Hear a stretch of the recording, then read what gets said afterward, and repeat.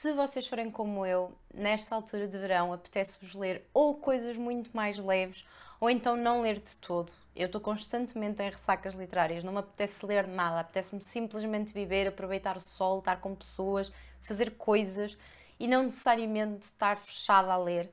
Mas, se ainda assim vos apetecer ler coisas mais levezinhas, que é, nesta altura, a minha estratégia, vejam este vídeo até ao fim. Portanto, eu hoje vou falar sobre 4 livros que li recentemente, mais levezinhos, assim, mais de romance, uma coisa muito mais divertida, sem grandes pesos. E vamos então lá ver se eles cumprem o que prometem ou se são simplesmente grandes flops. Em primeiro lugar, venho falar deste livro aqui, A Grande Ruína Daisy Hates, de Jessa Hastings. Quem me acompanha há algum tempo no canal sabe que no ano passado esta coleção de livros, principalmente acho que o primeiro e o segundo foi na altura aquilo que eu tinha lido, foram parar à minha lista de livros favoritos de 2023. Eu simplesmente adorei esta coleção. Não necessariamente pela escrita, não esperem encontrar aqui uma coisa tipo Dostoiévski, não é nada disso, de todo. Mas este ambiente, na altura eu acho que até falei que me fazia muito lembrar Gossip Girl e realmente esta coleção de livros é tipo um universo à parte. Nesta coleção nós vamos acompanhar um grupo de amigos da alta sociedade de Londres, portanto todos os dramas amorosos, todos os dramas pessoais e familiares deles, sim, uma coisa muito glamourosa, muito trágica, até muito superficial e fútil na verdade, e nós acompanhamos duas protagonistas. Os livros delas são intercalados e neste nós acompanhamos o segundo livro da coleção da Daisy, que ela pertence a uma família de gangsters super ricos, não é? Que roubam pinturas e não sei o quê, estão sempre metidos no crime. E inicialmente eu comecei a ficar um bocado desiludida, principalmente no início do livro. Eu sentia que o livro não andava, não me estava a acrescentar nada. Depois as coisas que aconteciam era tipo de Sopranos para cima. Aliás, todo este livro é uma mistura para mim de Gossip Girl com Sopranos.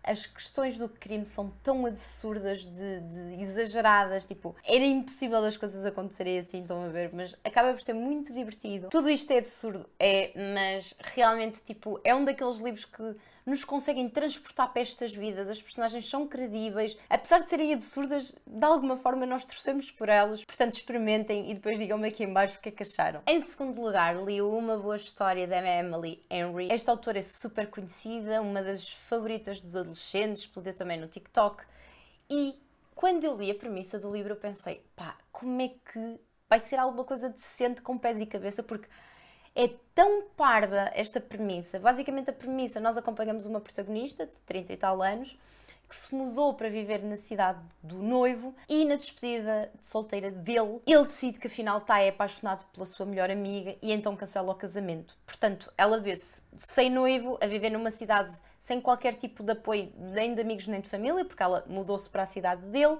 foi trocada pela melhor amiga dele, vai ficar sem onde viver e então qual é que é a solução que ela arranja à toa e à pressa? Ir viver com o ex-namorado desta rapariga pela qual o noivo a trocou. Portanto, há aqui quase um swing de casais. É uma situação que acaba por ser, para mim, completamente absurda, mas, por qualquer motivo, a Emily Henry tem este dom de conseguir descrever tão bem e de forma tão complexa estas personagens e estas situações que, de alguma forma, ao ler o livro faz todo o sentido eles irem viver juntos. Principalmente a profundidade psicológica é muito bem escrita. Todas as personagens têm uma história de vida muito coerente, muito completa, muito bem sustentada ao longo do livro. O desenvolvimento das personagens é incrível.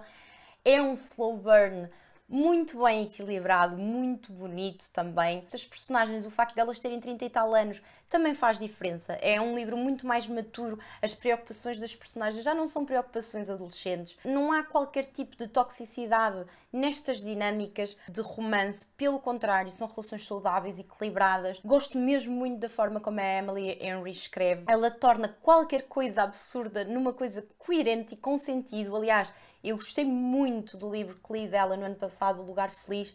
Mais uma vez achei que a premissa era uma estupidez total e fui muito surpreendida. Ela neste momento é possivelmente a minha escritora favorita dentro deste género literário, assim de romance mais levezinho.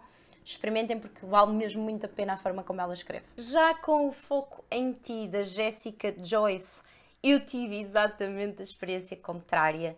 A premissa, mais uma vez, completamente absurda de parvinha para mim. Que flop, a sério, muito, muito mau, pelo menos naquilo que eram as minhas expectativas para este livro. Nós aqui vamos acompanhar uma miúda que tinha uma relação muito, muito próxima com a avó falece e ela está assim a passar muito mal com o luto, ela não está a aceitar muito bem a morte da avó, e então dá por ela a descobrir que a avó teve um grande amor da vida, sem ser o avô. Então ela decide fazer um TikTok para tentar ver se encontra esse senhor, esse grande amor da vida da avó. Ela, efetivamente, com esse TikTok, consegue descobrir o paradeiro desse senhor. E onde é que isto começa a descambar? E para mim não faz sentido nenhum. Quem é o neto deste senhor?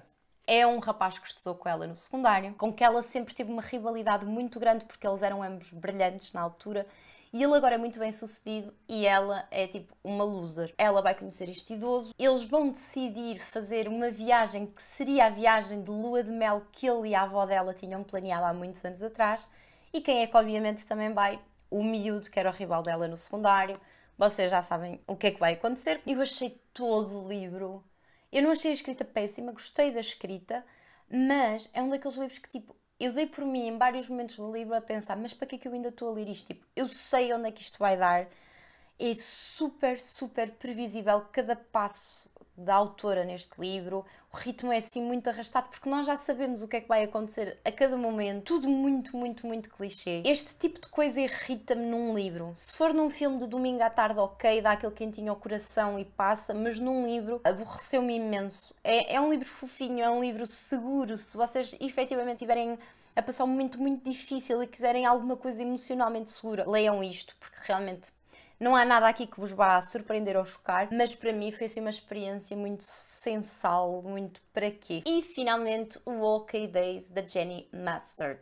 A Jenny Mustard é sueca e este é o primeiro livro dela. E eu fiquei com a pulga atrás da orelha, não só por toda a estética do livro, que, by the way, muito, muito bonito. E as pessoas têm que começar a perceber que, efetivamente, as capas também vendem. Nós também comemos com os olhos, pessoal. Achei piada ao título, mas principalmente fiquei assim... muito curiosa, porque havia muita gente a comparar a escrita dela à da Sally Rooney. Eu li o Normal People e gostei muito, a escrita dela é realmente qualquer coisa. E então fiquei muito curiosa com este livro. Nós no livro vamos acompanhar dois jovens, a Sam e o Lucas. A Sam é sueca e ela está a fazer já nem sei se é férias, se está a fazer um estágio. Ela está a fazer qualquer coisa em Londres, que é literalmente a cidade onde ela se sente mais ela própria.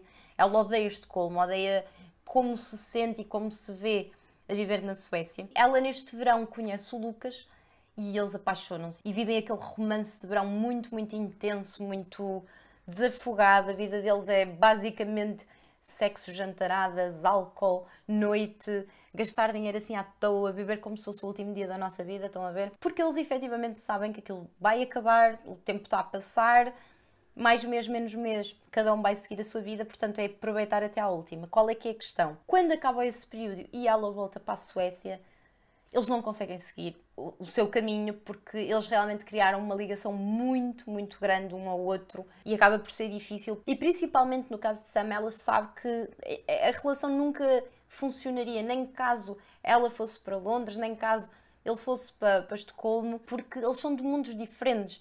Ele é muito focado no exercício e na alimentação, porque tem ali um trauma e um problema com a sua aparência, porque quando a mãe faleceu ele engordou imenso, porque basicamente não fez o luto, então vingava-se na comida.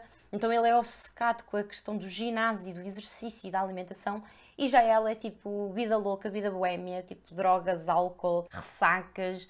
E ela ainda está nessa fase, ela não quer ser mãe, ou seja, eles são mesmo de mundos e de objetivos e de estilos de vida e de rotinas completamente diferentes, e ela sabe que não vai funcionar, mas de alguma forma é aquela coisa dos opostos atraem-se, eles estão constantemente a pensar um no outro, apesar de dormirem com outras pessoas. E também isto eu acho que foi exatamente por aqui que as pessoas compararam este livro ao da Sally Rooney. Este livro, estas personagens, é claramente um reflexo muito autêntico e muito realista daquilo que são as relações jovens hoje em dia. A questão do sexo casual, dos fuck buddies, resolverem os problemas assim um bocado de forma imatura.